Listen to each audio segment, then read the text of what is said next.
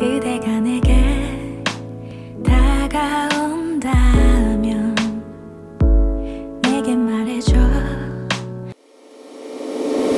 Alright, for today's video, we're just going to check a new cafe na nakita ko dito sa malapit sa amin. So, who could have thought na that would be the most interesting to do in the most recent days. So, let's just check it out. Let's see.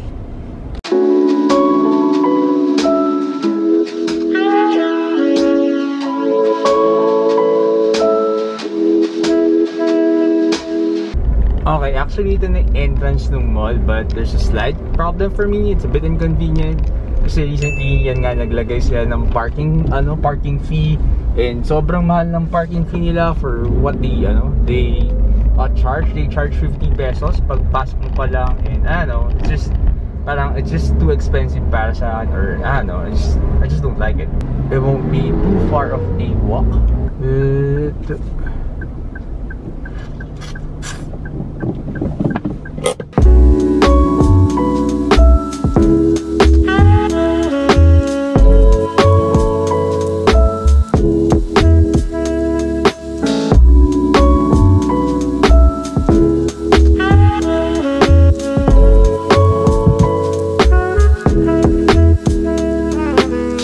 This is the cafe that I'm going to visit. It's called Dear Joe.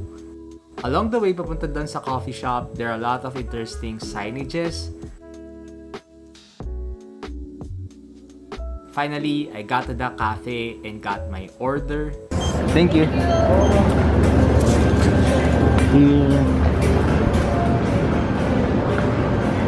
Hi, Jack in the house here. Let me just describe the cafe for you. Basically, it's very Instagrammable. The aesthetics of the place is very nice, and it actually gives me a Korean vibes cafe feel. I don't know if tama yun, pero let me just show you the cafe.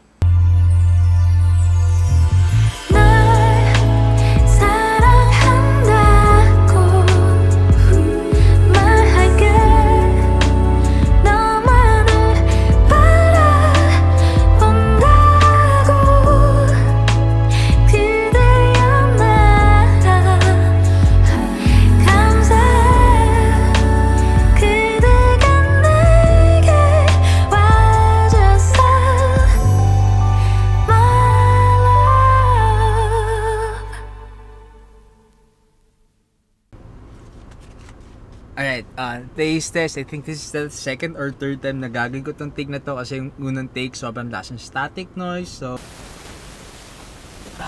alright, already got myself in a place na hindi masyadong mainit.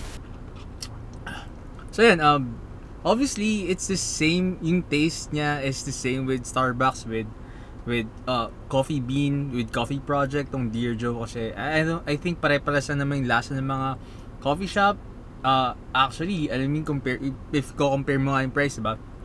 Parang so okay pa nga yung lasa ng coffee ng McDo, yung iced coffee ng McDo. Unless siguro nagka-third wave coffee ka, doon lang magiging different yung lasa ng coffee based dun sa aesthetic or ambience ng lugar. Obviously, it's very, Instagrammable. Yung aesthetic is really good. That is expected sa under Villar Group, kasi itong Dear Joe is under is a sister company of Coffee Project, and if you know Coffee Project, they have like the best Instagrammable or best aesthetics in terms of coffee shop natin dito sa Pilipinas.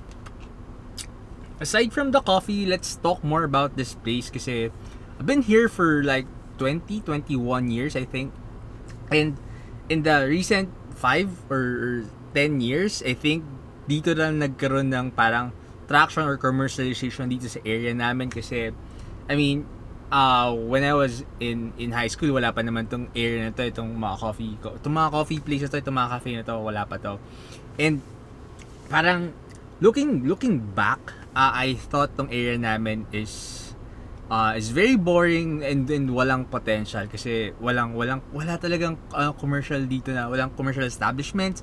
There's no banks, there's no isa lang yung gas station. So isa lang yung gas station dito, and pag titignan ko siya ngayon, ito na, meron ng mga new establishments, may mga cafes, may mga new restaurants na sinisimula na LRT. I don't know when will it be finished. And I guess where I want this video or yung story, what I wanted to say is that parang even a boring place gaya itong area namin kasi yun nga, I thought this is a very very boring location area, and parang pag titingnan mo nga whatever, kung kahit ano man boring yung lugar na yan, or kunwari, it's, if you look at it as into a person, di ba?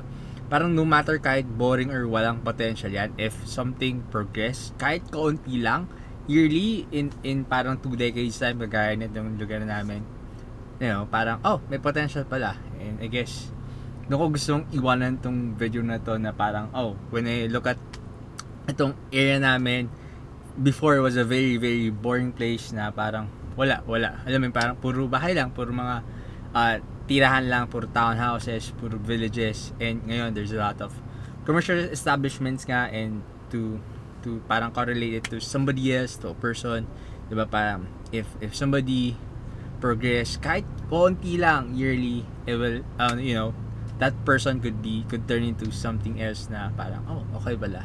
So yan, that's where I just wanted to end this video. For the moment, ito na yung pinaka-interesting na magagawa ko. So, see you in the next one. Bye!